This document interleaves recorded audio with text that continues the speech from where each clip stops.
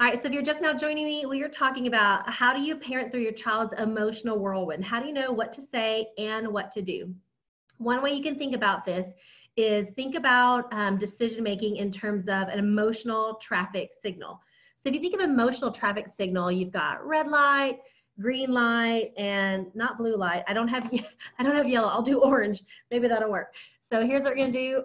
We're gonna draw it out on this right here. Oh, got a little blurry there for a minute. All right, so red is at the top. And so if you have the emotional traffic signal, there we go, right there. So you're in red zone. This is like super not great. We'll put a sad face, maybe put an angry face.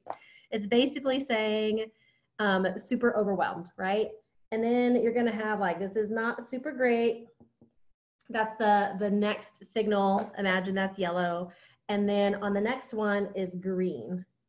So I'm going to try to pop up another screen so I can see if you guys have any questions as I'm walking through the different emotional traffic signals. Let's see, click, click, click, see if I can find it. All right, so when you're thinking about the emotional traffic signal, you know you're in red when you as a parent, you're overwhelmed. So being overwhelmed, so this right here is when your child's like overwhelmed and they could be demanding, out of control, maybe throwing a fit, yelling, screaming, throwing themselves on the ground, whatever that looks like, they're out of control. It doesn't have to look like aggression. It could be withdrawn. It could be that they're shutting down, they have hopelessness. So if you're catching this, type in the comments, totally get that. I've seen that in my kid before.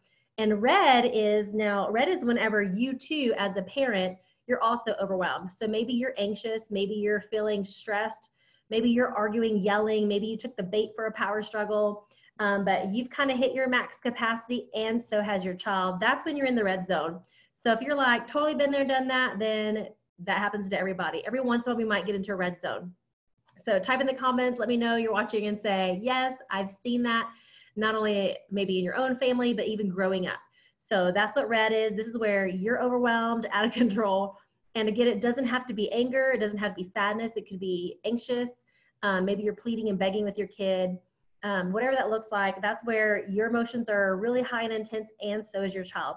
So the danger zone here is for the parent to have an outburst. This is where we might say some things we regret. Maybe we say things like, get out of my face. I don't want to deal with you right now. Or maybe we start yelling. Maybe we like slam doors ourselves, or whatever that looks like. We have our grown-up version of a tantrum, right? So that's what that looks like on the red zone. That's the danger, is parental explosion. The goal in the red is parental self-care. This is where you need to take care of you. In this one, we don't do traditional timeouts where kid goes into a corner or you send them away. This is like basketball strategy timeout. You don't necessarily send the kids away. You might, depends on the situation, but where you take a break because you're the one who needs self-care. Obviously, they're also out of control, but you need to work on you first.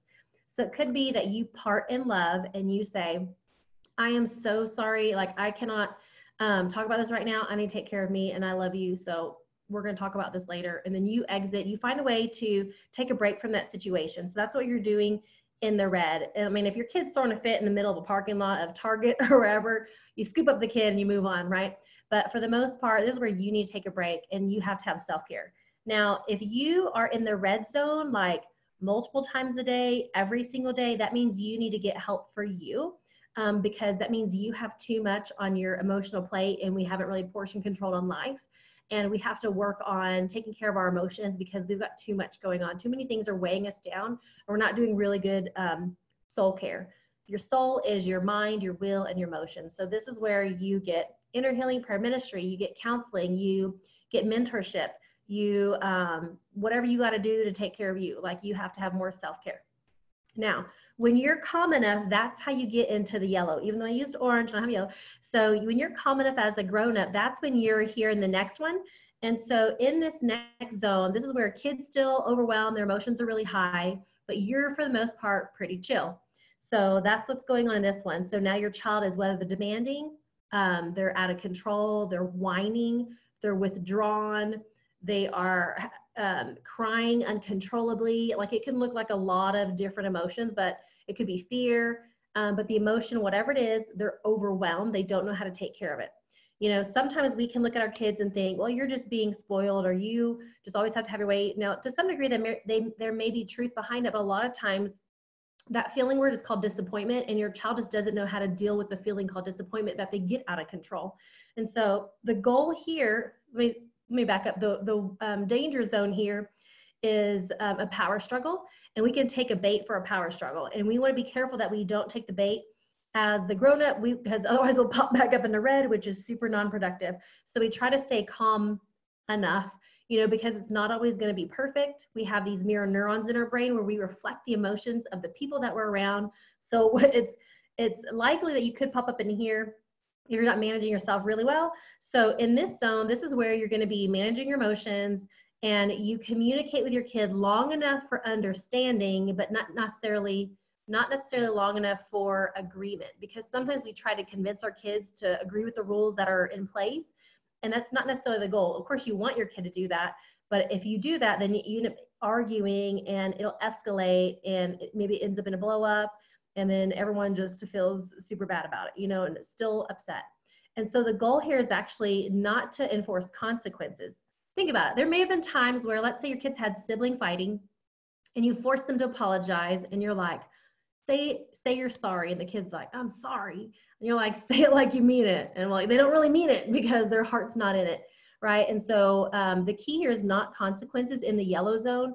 What you're doing here is, the goal here is emotional coping skills for the child. You're coming up as a grown-up, that's how you got to yellow, but now the kid's still overwhelmed, so your goal is coping skills. The problem is, as parents, we often skip this phase, which is why children don't have good coping skills, because we're either blowing up in red, or we're disciplining and having a lot of punishments or follow through right here, but we don't know what to do when it's game time. Like, we can practice and say all the things, but when it's game time, when your kid's overwhelmed, we have a hard time conveying how they can work through those emotions. So you're communicating about the feeling. Now, kids don't always want to talk about feelings. Like, in the moment, they want what they want, whatever it is. Like, maybe they want to get away.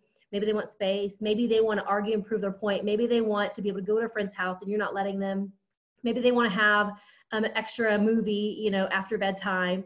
Whatever it is, they may be giving you whatever kind of attitude, whatever that looks like, but don't communicate about what they're wanting necessarily. You want to first focus on, like, okay, I hear what you're saying. You're saying you want this, but like, why do you have to say it like that? Why are you so upset? Like, what's going on right now? There's probably another way you can say this. So you're trying to help your child or teen, whatever, to calm down. That's what you're doing right here in yellow.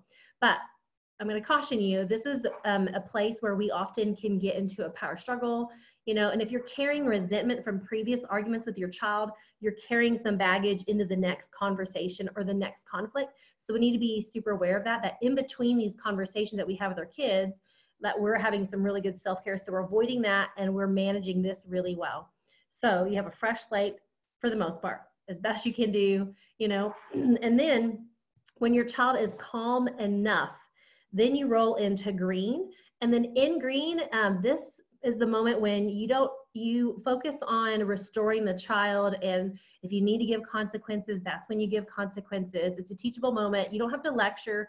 The danger zone here is sometimes we're so frustrated by how it got out of control here, or that it even got out of control, that that we sometimes might have a little zinger in our conversations with our kids. We want to be careful of that and be aware of it. We want to make sure that we are not shaming our kids. We want to make sure that we are having a teachable moment, but not making it a super long lecture. We're rubbing it in their face and they feel like horrible human beings afterwards, okay? But in this green, what you're doing is you're restoring their identity. You're giving them kudos for how they calm themselves down. You're giving them solutions, like, here's another way you can handle that problem next time instead of the way it did happen. And you're going to repeat this process over and over again. But this is the process of developing coping skills with your child. Like, kids do not get coping skills any other way other than from learning it from you as the parent. And so it is out of relationships, the conversations, the quality time that you have, like, in that green zone. Like, that's how kids are able to return to a place of joy and capacity. And the more you put in the reps, the greater capacity your child has of returning to a place of joy. And joy is like, it's not necessarily happiness, but it's like contentment. It's a feeling like I'm worthy and valuable. I may not always feel great all the time, but like, it's okay, you know? And so you want your kid to be able to return to a place feeling good about who they are and about life, regardless of circumstances, but they just like, okay, like we hit the reboot button. And so that's kind of what it looks like when we talk about the emotional traffic signal. If you have questions about any of this, you can post it. Let me know what your questions are. But as you're working through like your child's issues and things that they're going through, you want to be thinking about the emotional traffic signal and how can I get to a place of green with them, and be patient through the process. So it could be a lot of self-care for you, and being very intentional, creating margin in life. So let's talk about margin for a minute. Margin is basically like, if you have the a certain level of capacity, like we are capable of X, Y, Z energy resource. We're limited, finite beings, but here's what we can do in our own strength. Now, we have margin is where am I actually functioning at? Here's my capacity, and here's where I'm functioning. Now, if you're an overachiever parent, you think that you can actually do this, but realistically, maybe you could do like a little bit more than the regular person because you're extra like internally motivated and driven, but you still need to have margin. Margin is that gap, preferably below like where you're functioning and your actual capacity. And when you actually have a decent amount of margin, that means when stressful things happen, when your kid's going through stuff, you're going through stuff, a friend is going through something, you have that ability to have a bounce back, to be able to give time and attention. But a lot of times we put too much on our plate as parents that when our kids are freaking out and they're having struggles like right here, that we quickly get into red and we get non-productive, and we don't have the capacity ourselves to give them the energy and resources that those people that we care about really need. So that's what I think about is like the emotional traffic signal. It is very hard to do sometimes, you know, like, because you have to be super aware of what's happening in the moment. It requires a lot of self-monitoring, because in order to go through the traffic signal, it doesn't move if you don't have good self-care. So as you're aware of yourself, it's going to be much easier. And I like to say this sometimes too, that like when you have stuff going on, your kids can trigger you, and it may have nothing to do with you, but you can get triggered. And so you want to be aware of what's going on within you in the moment. And I like to say, like, shelf it, don't stuff it. Shelving it implies I'm going to come back around to this, but I can't deal with it right now. So I need to make myself available to my child who needs me because they don't know how to deal with disappointment, with offense, with whatever the emotional thing is. And so you shelf it. Stuffing implies I'm not going to come back around to this. I'm going to pretend I don't have issues. You know, so we want to make sure that we shelf it for the moment. We can be with our kids, be present, be available, and really be attentive to those things, helping them with coping skills, but then we come back around to it. And we can't give what we don't have. So if we don't have the emotional capacity to help our kids restore themselves through things because we have a hard time ourselves, we're not going to be able to teach them. And so it's really important that we monitor self-care. We're aware of where our kids are at. We don't skip that yellow zone where it's all about coping skills, like helping your kid calm down. Now, in that yellow zone, there's going to be a few things that you may do. If your child's emotions are extremely intense, really, really big, you may just use distraction. So there was a time in life where I was working at a shelter as emergency shelter for youth, and it was a lockdown facility, and kids couldn't just come and go wherever they wanted to, whenever they wanted to. Like if we had to go to the gym for like, you know, activity time, like we would go in groups, you know, like they couldn't just go out into the backyard kind of space. It was like a lockdown because some of these kids might want to run away and they'd be, you know, in danger. And so one of the things I learned from that experience of working in that shelter, where some of the kids came from difficult places and they would literally like try to plan to jump staff and things like that. Like they really came from difficult places.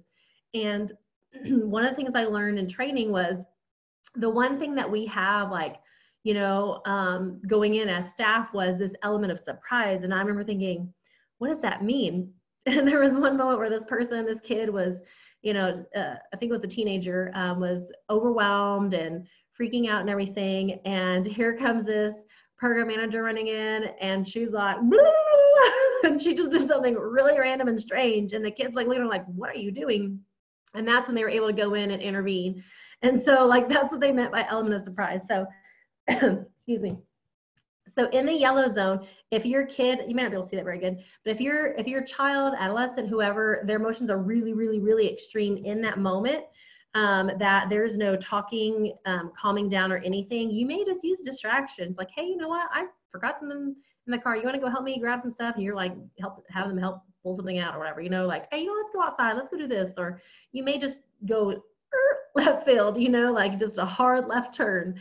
And it could be that you use distraction momentarily just to kind of shift what's happening, because the brain, they're stuck in the moment. They are completely stuck, and they're not able to get out of that. And then once you get them out of that, then you can talk through the emotions. And you're not doing teaching lessons yet. You're not talking about like what they need to do about the situation next time. You're literally helping them calm down. And they may not want to, because they may just be so overwhelmed. And so you don't have to ask their permission. You're just literally helping them. You're saying, you know what? There's some things over here. Let's go check this out over here. Let's just go for a walk. You know, so you don't have to talk about what triggered them necessarily, but you're going to be helping them to calm down. And once they get to a better place, then you can start doing their reasoning. Because what happens is, when you think about the brain structures, the back of the brain develops first in the womb, and then it goes from the back to the front. And your brain is growing all the way even to like mid to late 20s. Some studies show even like the 30s, the late 30s maybe. And so it's like growing for a long period of time. Of course, there's rapid growth the first 5 years of child development. Then it goes through a whole lot of other changes through adolescence, through lots of milestones and whatnot. But the logical, rational part of the brain is going to be primarily that front part of the brain, which is still developing. That's why kids have a hard time with impulse control, with rationality and things like that. Maybe they have rational moments, but they're not like that all the time. That's why they forget stuff, you know, those kinds of things.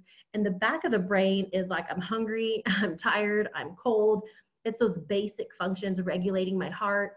And so when you think about for kids, like when they are activated, their emotions are overwhelmed, what happens is their brain basically gets hijacked by emotions. And what logical part of the brain they do have, it kind of cuts off access.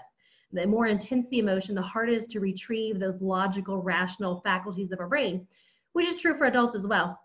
So, it kind of shuts down. So if you're trying to be rational, logical with a kid whose emotions are intense, you're not going to get anywhere. You're going to get really triggered yourself.